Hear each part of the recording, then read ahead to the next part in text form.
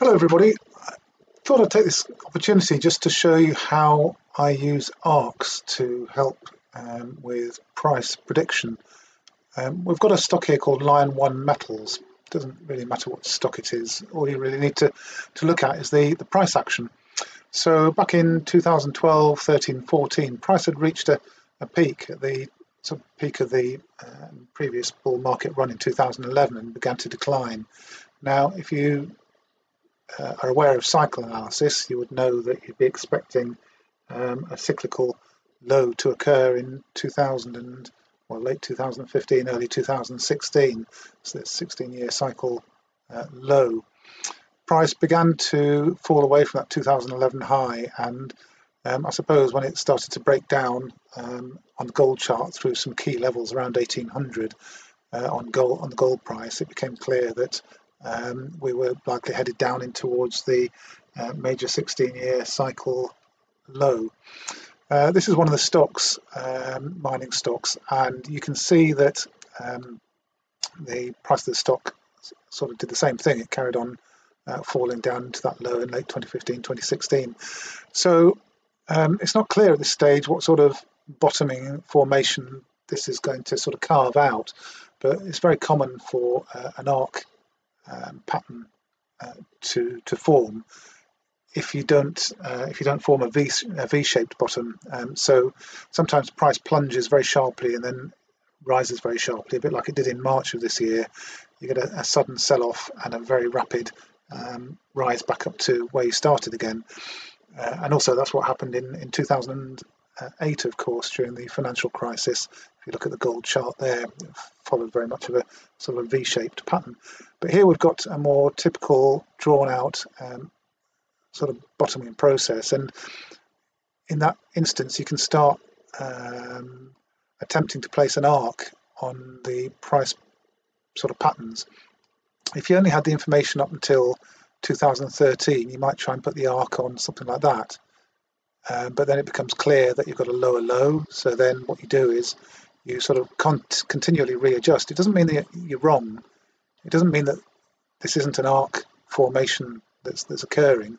It just means that you haven't got all the information in. So when people sometimes criticize on Twitter and say, well, you're just changing your mind, you keep changing where you put the arc, it's not that you're wrong to suggest that an arc-shaped base is going to form. It's just that you don't have all the information yet to be able to accurately place the arc. So as time progresses, you can do that, but it's not until you get the first and second touch on the right-hand side of the arc that you know for sure where to put it. And that's not been until the last year or two, which wouldn't have helped you much over here. So you have to use other techniques to identify the actual low point in sort of late 2015. And that really boils down to a knowledge of the 8 and 16-year gold cycle. And you have to sort of put your faith and your trust in that to a large degree. But once you've got more information in, you can put the arc on, as I've done here, and it becomes really useful, and it's becoming really useful right now.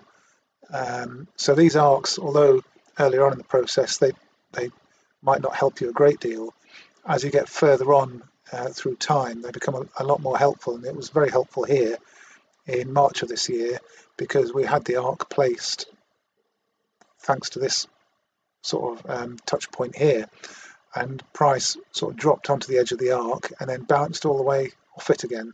So it gave us confidence, sort of increased level of confidence, combined with, of course, this support line. It was a resistance line, it's now a support line. So price came down and touched the support line and touched the arc in the exact spot where the two meet, which gives us a high degree of confidence that this arc is valid.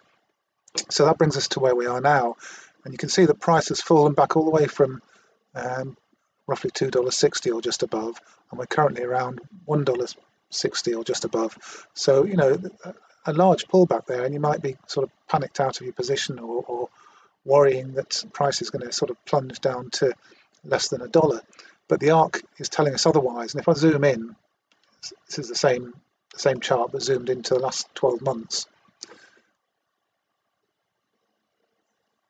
So what you can see here now is that price is approaching this point here, it's being guided down by the resistance line. We've had a 10%, sorry, not 10%, a 6.5% bounce in the price today. It's taken us back towards the resistance line here, but I expect it to turn down and continue falling until we get down to the arc. Now it could come down through this support line and touch the arc down here at around $1.29, $1.30, or it could just follow this apex, end up at the apex here in late November at around about $1.50, I think it is, $1.45, $1.50. I think tied in with everything else that's going on around the US elections and so on, it wouldn't surprise me at all if we end up with the price spiking down in early November, and you end up perhaps with more of a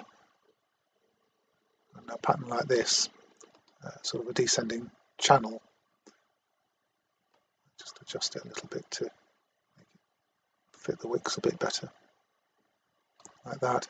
So you end up in early November with price testing the edge of the arc. It could just come down, spike here like it did here to fractionally below the arc, and go straight back up again. So it's really useful, and it's also useful in conjunction with the larger time frames on the indicators. So if I zoom back out to the 5-year view, where these indicators oscillate on a more gradual basis, you can pick out major lows on the stochastic here. So we've got a major low in September 2019, and then price went up, what's that, about threefold. So you'd have made back 3 times your original investment.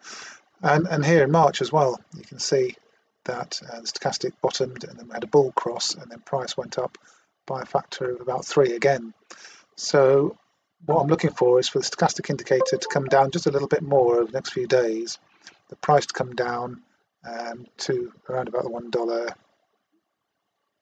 $1.30 sort of level, and then to reverse rapidly and break out exactly as it has done before. And you get that confidence from the fact that this arc has supported price very, very solidly throughout the last 10 years with all these touch points, and then we'll go up and away during the next bull run, which is going to develop over the next few months and into the early part of 2021.